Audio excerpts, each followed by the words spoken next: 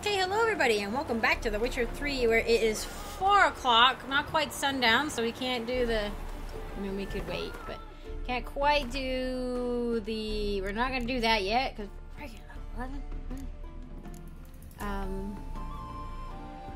We're not going to meet him at the Kingfisher Inn, and we're definitely not doing this one because we don't want to go to Skellige yet.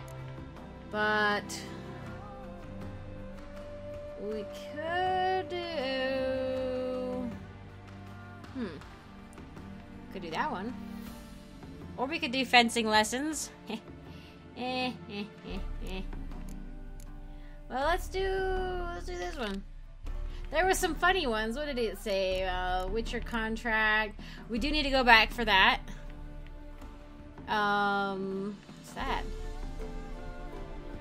Oh, okay. Could do that, but I'm like,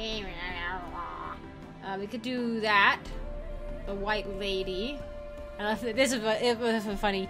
Where did he spend his coin on? Armor, sword, to clip to hold back his hair. And then Deadly Delights. I don't know what that one's about. I don't remember. Sometimes Dandelion does not give me very good information in these quests. In these quest descriptions.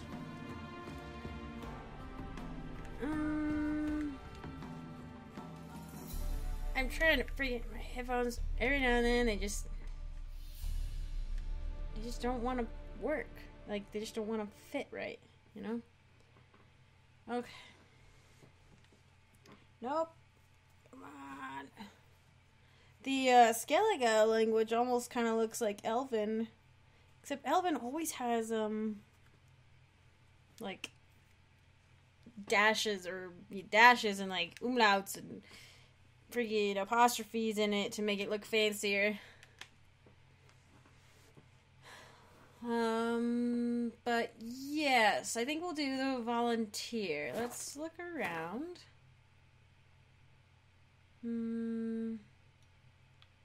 Where? Okay. Wow, wait, whoa, this was supposed to be Novigrad. Holy crap. Oh, it's near Oxenfurt. Oxenfurt. It's spelled Oxenfurt, not Oxenfurt. This whole area looks like it's rife with stuff. Okay, never mind.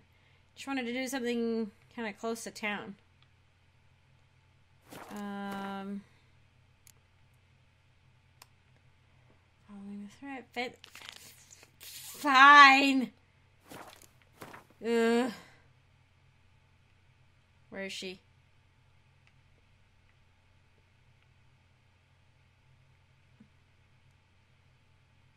Go to it tomorrow? Like, so I can't do it yet?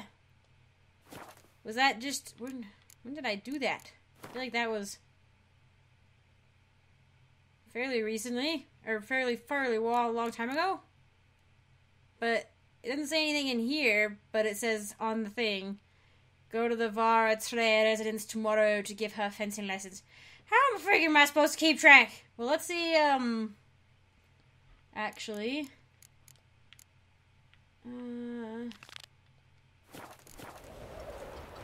Okay, so that's not updating it at all. Okay. Well, maybe we'll just wait, I guess, and we'll do the main quest.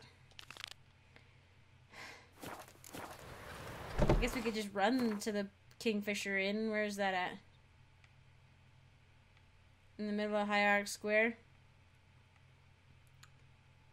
Well, maybe we'll go early and see how it is. The Seven Cats Inn, or this is a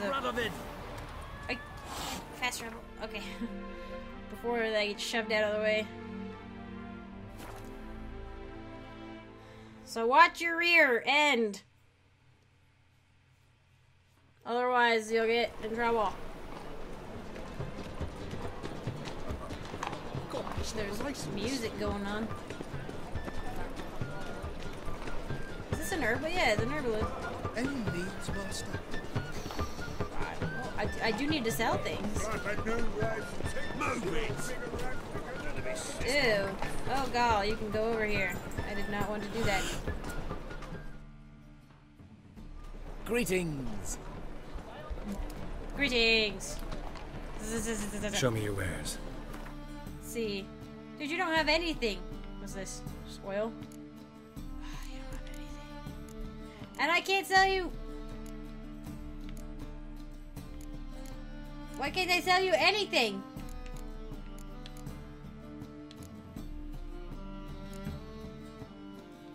I can sell you food and drink and alchemy items. It doesn't say you're an alchemy person. So long. Who's...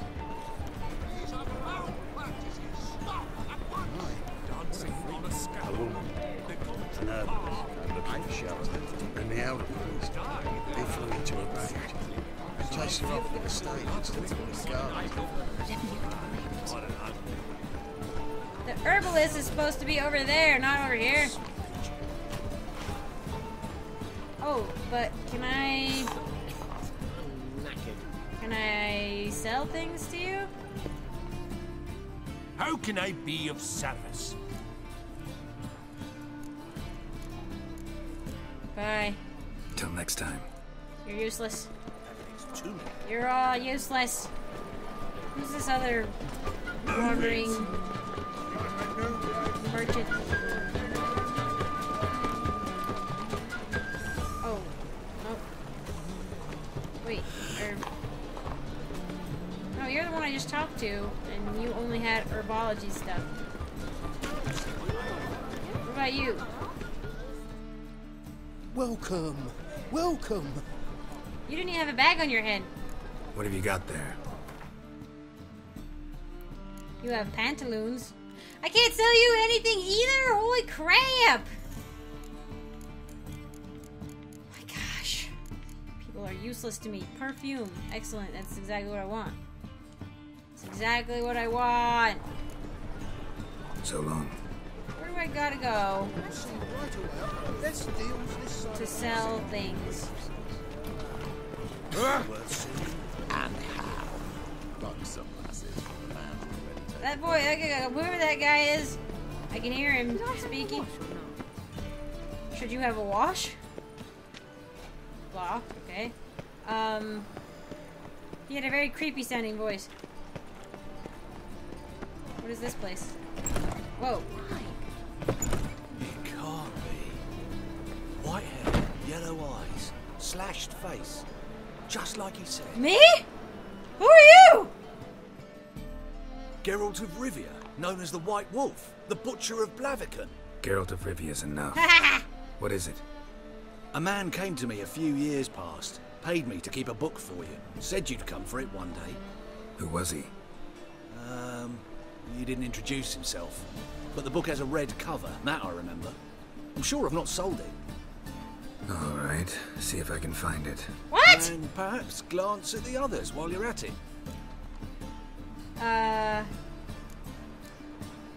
Okay. Be glad to look over what you got.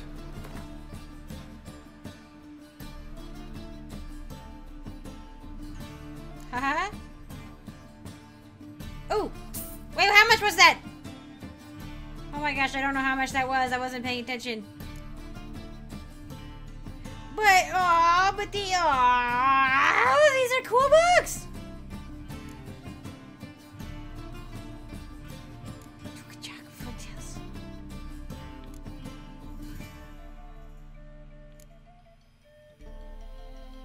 Huh? Horse Whistler? Wild Hunt? I don't have it yet. I like to buy books. This one's pretty.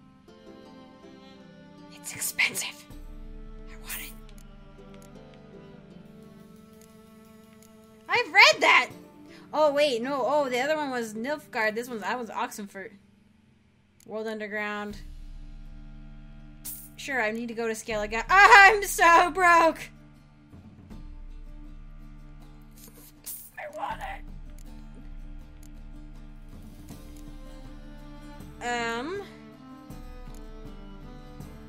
None of these are red, per se.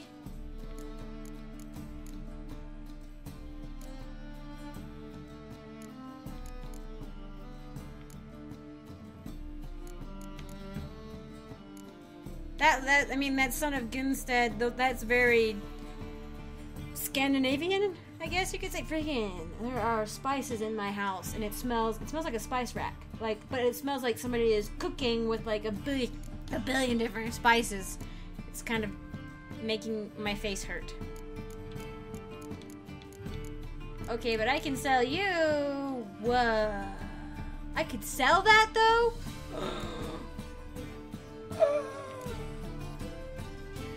Why is it letting me be able to? I thought those used to be in quest items. Like unsellable.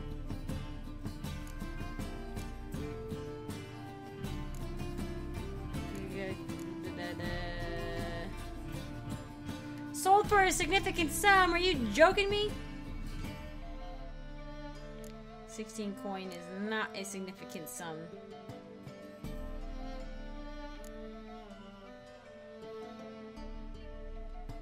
Sure. Aw.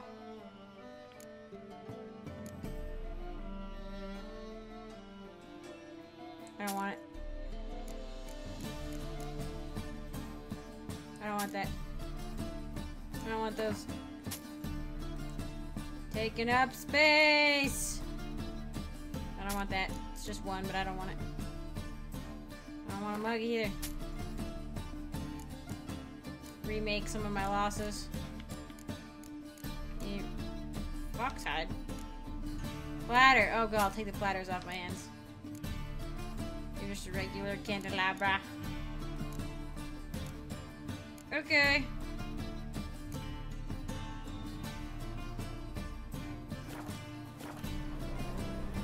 Oh, God. I spent so much money on books!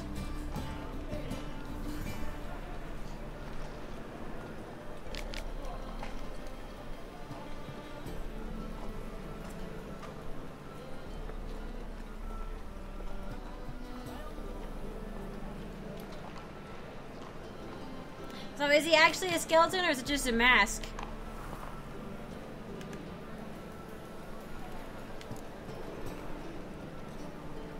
To think that man appeared on an empty world and gained mastery over it and challenges is foolish as thinking that the world will cease to exist after man's passing.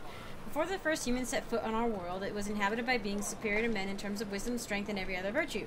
The beings I have in mind still exist in our present time, though they do not exist in a sphere available to human understanding. They occupy no dimension known to us. Where they live can best be described as a space between worlds. At times one can sense their presence through a sudden, unknown scent or a strange feeling of anxiety. Dementors! With no apparent cause. A wind which blows in several directions at once is another example of their subtle manifestation of our realm. In our realm. There exist various imaginings. I'm reading this one out loud because it's the most expensive one. Of what these creatures might look like, yet these have nothing to do with reality, for man is incapable of conceiving something which he has not seen, even in his wildest nightmares. The greatest horror these beings bring comes precisely from their indefiniteness and lack of concrete form.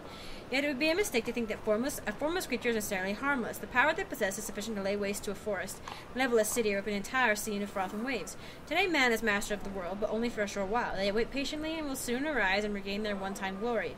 This is as certain as dawn follows dusk, and dusk then follows again soon after to drown everything once more in darkness.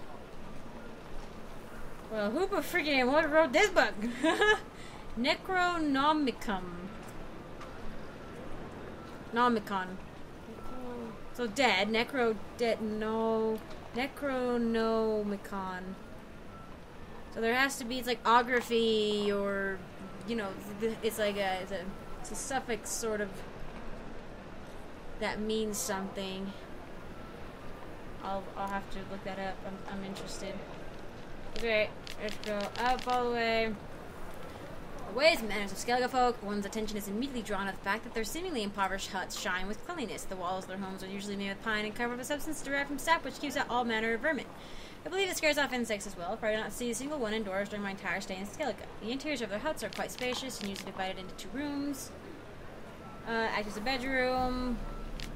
In the middle of each main chamber stands a large round table. Doesn't everybody do this? Supper is hallowed event and carried out in a manner. At the start, the family members can maintain their seats. So dinner is important, apparently. The eldest of the family tears off a piece of bread, places on something of a household altar, which occupies its place of honor in each Skellige home. These serve as symbols of respect for deceased ancestors. At the end of the ceremony, for the departed, the family sits down to eat. That's like very South American too, like the Day of the Dead thing, Cinco de Mayo. It's pretty cool stuff.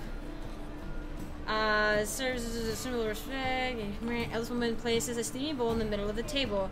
Everyone has their own spoon, which they dip one by one in the basin of food.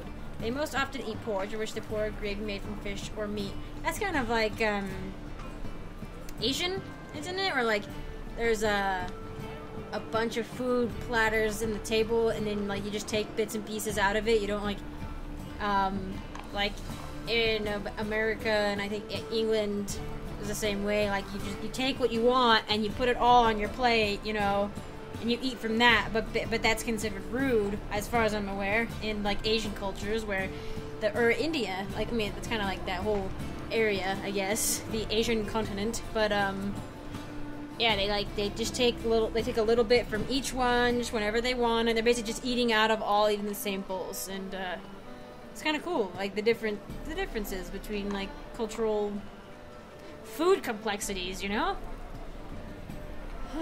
and what it kind of indicates about the culture. It's just I could go on about it, just not a lot, but a little bit, but I won't.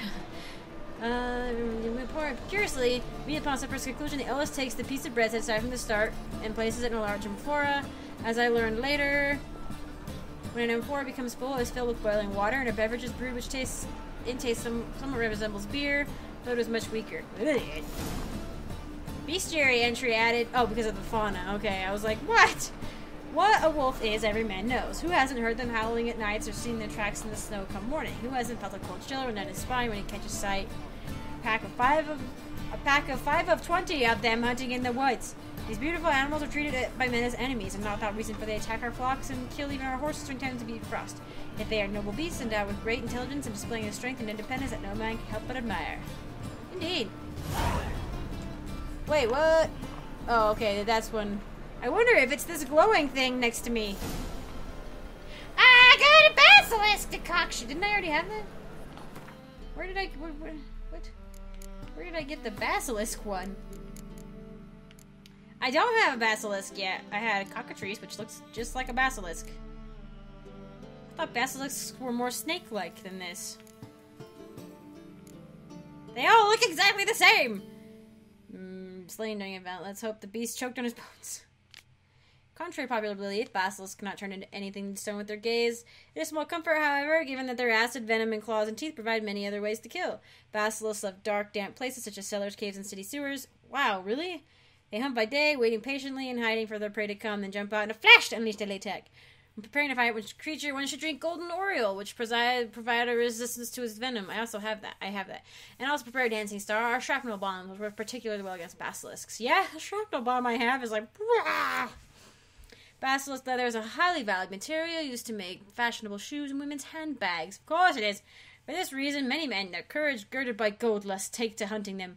Most of these hunts end in disaster, but some do manage to bag their prey, which has led to drastic decline in the creature's numbers in recent years. Some mages and druids are of the opinion that basilisks should be included in programs meant to safeguard dying species. Everyone else thinks that those mages and druids have gone completely mad.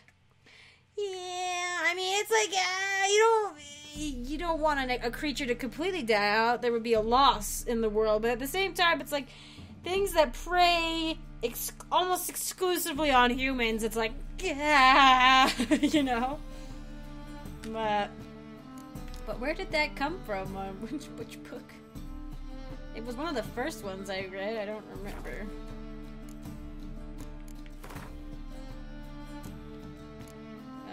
What wasn't the Wild Hunt? Oh, Basilisk. Oh, I didn't actually read it. Why do you say shriek, shriek? Ew. In search of a Zoogle.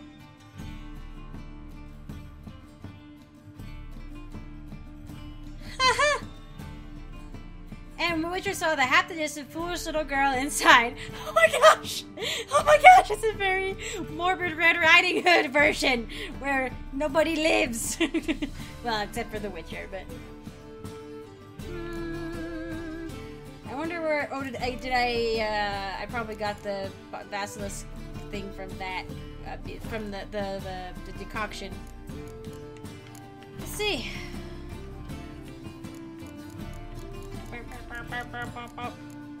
Applies a buff increasing the intensity of your random selected sign at dusk and dawn.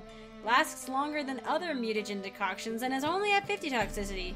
That's nice, because I'm like, if it only works then, it's like, yeah, what the freak? Why am I holding on to this? Why am I using it? Alright. See, this is why I want to read the books. They give you cool stuff sometimes. Oh, I'm so tempted. This guy's a bookkeeper. Oh, I wonder. Could I look at your other books, though? This guy's got... Ah! He's got the bookcase that's under the stairs. Oh, freaking. What were you doing, man? Are you, like, cataloging your books? Oh, this is my house. This is my house. Can I live here, guy? Oh, we can check different books. That's not a red one, though. Ooh. Don't mind me, guy. I'll just, ah! Moribundia, the vampire's last likeness. Ah! I saw the Isabella and Edward. Oh, okay. Twilight, obviously, but let's read it. Thereupon Isabella took Edward's glistening visage in her hand and embraced his icy lips, which were twisted into a cynical grin. "Forgive me, my love," she whispered, stifling the sobs heaving her bosom. "But my heart doesn't along with fiercer passion for yon werewolf, thou hatest, with all thy vampiric thou-ness." "Thou-ness, 'tis for the best," spoke Edward, shifting his pale face toward the equally pale moon. "With me thy life was ever endangered. With yon werewolf thou shalt know peace and happiness." Edward turned around and took a step towards the exit, but Isabella grabbed his wrist and bade he stop. The touch of her hand was so tender, his heart newly began to beat anew. After centuries of deathlessness, there is more, she spoke, averting his penetrating... What? I am with Jaya. Oh my gosh, that was the best! I used to read the Twilight books all the time when I was younger. Well, because I read the first one and I really liked it, and I read the second one and I really hated the beginning. Even when I liked the books, I just was like, oh my gosh, Isabella, get over yourself. It's when she just like, when Edward like leaves her and she just like lays on the ground and is like, and like for months just lays around, and I'm like, this is a problem. Teenage girls do not need to be reading this kind of crap that when their boyfriend leaves them, their life is worth nothing. I'm like, no, you don't need to be encouraging this kind of behavior. And then, I read it, but every time I go back and read the first one, every time I'd be like, there was just something, something, I don't really like this anymore. It's kind of weird, and every time because I reread it a couple times, and every time I liked it less and less, and I was just like, ew. And then I got into like, I've always been into English, but I did an English major and an anthropology major, and freaking, my English classes would use the Twilight book as an example of like they would pull out paragraphs that you could try to like, what do they call it? To graph them or whatever. I always hated that part of grammar, but like, it was hilarious. Many of them are such poorly written sentences, and the material is stuff that just teenage girls do not need to be reading. And it's like, I used to like them, and I slowly turned away because I was just like, what is this? Tyromancy, the noble art of cheese divination. Tyromancy. Why are you reading them out loud? Cheese divination. Oh, God, let's go on. Cheese, blah, like the flight of a swallow. Wow, is an ancient method of fondue. Fondue is great. Why do these... Was that a red one? So we're just picking up random red books and we're laughing at them. The Life of Jacques de Arlesburg. My manifesto. Must be it. There's a letter inside. No. Treatment of furuncles through cauterization. The treatment of furuncles through cauterization. A study. You freaking, I am gonna be checking all these books. Don't you dare end it for me. I'm not done.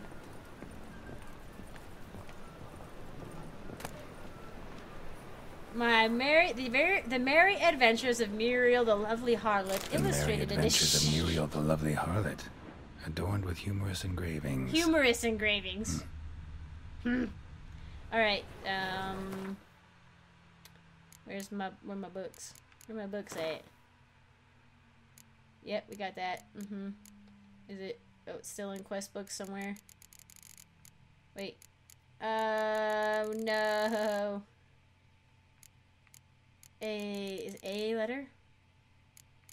A letter. Friggin', I don't know. Where is it?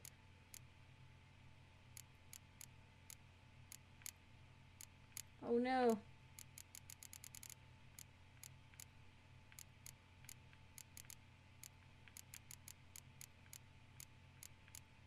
Ah!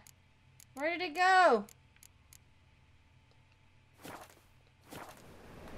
How do I read stuff? Oh yeah, I can look in here. Where do I keep books in here? I've already read that. My manifesto. Wait, first let's read. Nah. Path through the forest. Such chose her carriage to attack.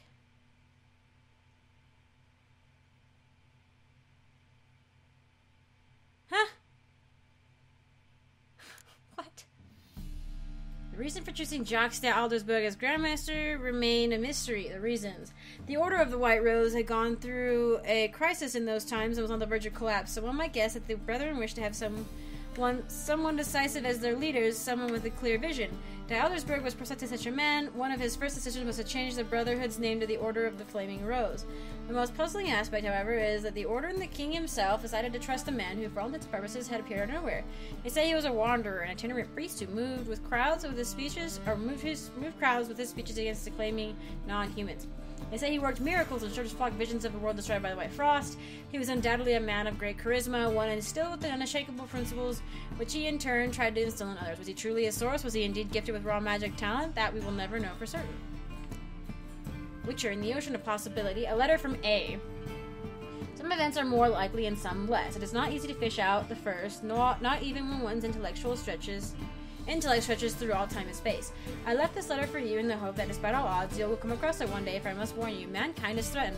The prophesied destruction by the White Frost, not just the babbling of some mad she-elf. Perhaps I will have the opportunity to convince you this in person. If not, I must rely on this letter, which you will read many years from now, at a time when you know more than you did when we first met. Know that nothing will save the world except preparing its entire population for this catastrophe. The old tales say a child of the elder blood can stave off the danger, but I tried and failed. Ever since, I have been haunted by a hideous vision of crowned wraith, the specter of my failure. I was the chosen one, and the chosen one failed. You and your brotherhood are our only hope. When the time of the wolf's blizzard comes, men shall perish, and only the Ubermen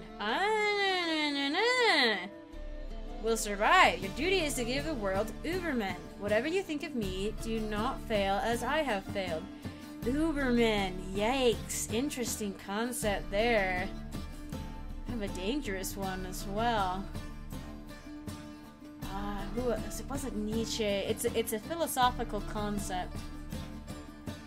I can't remember super specifics, but it's tied into some not so pleasant things. I was the chosen one. I was feeling this guy until he said Uberman. Now I'm a little worried. He thought he was the chosen one. Well, there are lots of child of the elder bloods. Who's A? I'm trying to think. Siri. I don't know. It's not the Emperor. Yes. Whenever you go carve off a boil.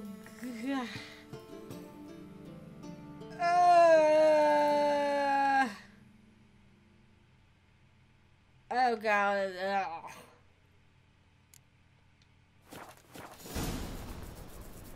Message from an old friend. Hey, guy. Interested in books? You don't look the scholar, but we've ones with drawings as well. Cute. Bye. Farewell. Oh god, I don't know if I have the money to spend more on books, even though I would love to. It is dinner time, though. Oh. No. Seems to me I've Oh, it's the lady. Let's drink for his Priscilla. nights. Someone to show them around Novigrad. Okay. Ohio. Save game.